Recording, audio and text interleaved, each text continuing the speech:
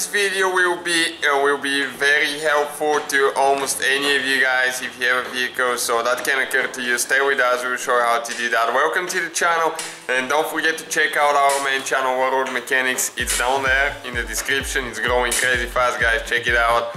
We have amazing builds. So we have that jetted TDI diesel, and don't ask what we did to it. We did almost anything you can think of. But the car is in really good condition now. It drives great. The only problem is if you're going higher speed like 75, 80 and you hit the brakes, you feel vibration in the steering wheel and the whole car starts shaking a little bit. Okay, you just kind of like start feeling it, and you can actually notice it at 65, but the higher the speed, the more the vibrations when you apply the brake pedal.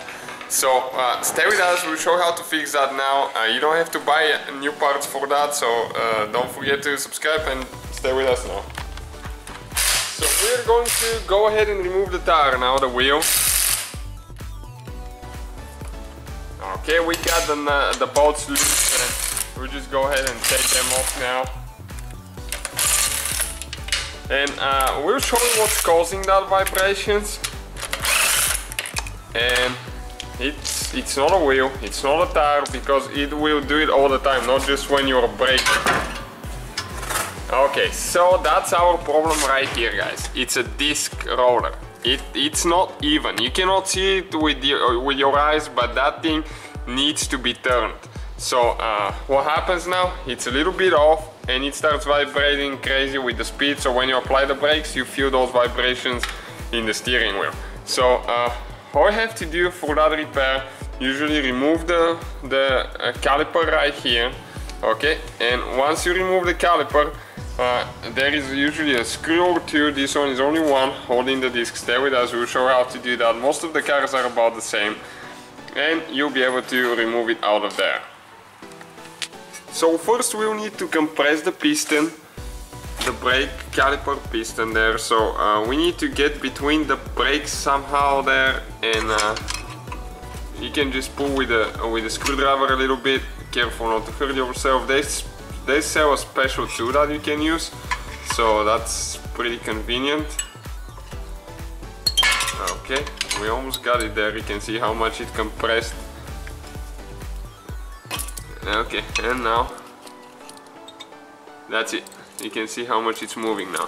So that way we can install it back on the rotor, and we'll need to remove the inner bolts in our case, because those two just hold the brake caliper. They don't hold the mount, and we need to remove it all the way with the mount. Okay, this one there, and those are usually super tight, and you need to get them tight as well. The ABS sensor will be in the way here, so we need to just pull it out of the bracket, and we need to do the same thing to the top one. Okay, right there. And all we have to do is get the bolts out of there now. It's pretty easy to remove usually a rotor. We recommend doing a brake job as well, guys, so you have to find a specific video or instructions for your model and vehicle, whatever it is, because it might differ a little bit. Getting the second one out of there, you need to get a wire, big heavy duty zip tie or something like that, and you need to make sure that the rotor is not hanging on the brake line, because this is super dangerous. It's very possible that it will damage the brake line, which could break later and you are with no brakes. So that's no joke. Just make sure it's not hanging. Okay, like that, and we're gonna tie it for the spring there, so it's up in the air and it's not in the way. Okay, just like that, you can see. Okay, now that's the disc. We're going to go ahead and turn the steering wheel straight now, so we can work better. So now we got everything out of here with a T30. Now we can go ahead and remove that bolt there, little bolt. Some of them are with a screwdriver, so some of them are with Allen wrench. Really different kinds, and this one will be stuck really good, guys. I guarantee you that.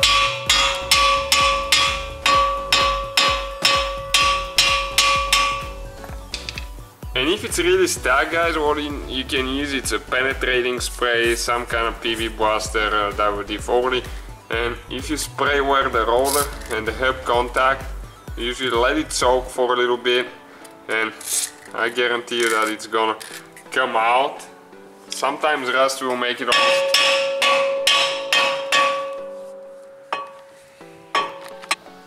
And if you have the car in neutral, you can. Start getting loose. Never hit it hard, especially on the surface where it's breaking. Never hit the rotor. Never. Okay, right there. Because otherwise you're going to damage it. So you can see that's where it got pretty stuck. So we can clean that thing with a sandpaper. We're gonna go ahead, take this one to the parts store, get it turned. It cost only 10 bucks. And we'll come back in a little bit and we'll show you what it looks like and how it fixed our problem. Alright guys, we got it back from the parts store. That's what it looks like. You can see it's nice and smooth. They cut it. It doesn't have that glossy, shiny look on top of it, because if it's really glossy on top, the brake pads will be vibrating, and it's not good. So that's what it should look like after you get it back. And we're gonna go ahead, put it back together just the way we took it apart in reverse order. We're gonna test drive it and we'll show you how it doesn't vibrate at all anymore.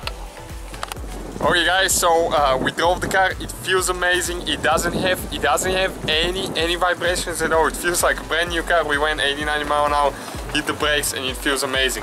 A little bit windy today. Sorry if the quality of the video is not so good, but thank you guys for watching. Don't forget to subscribe, give us a like, and hopefully the video was helpful.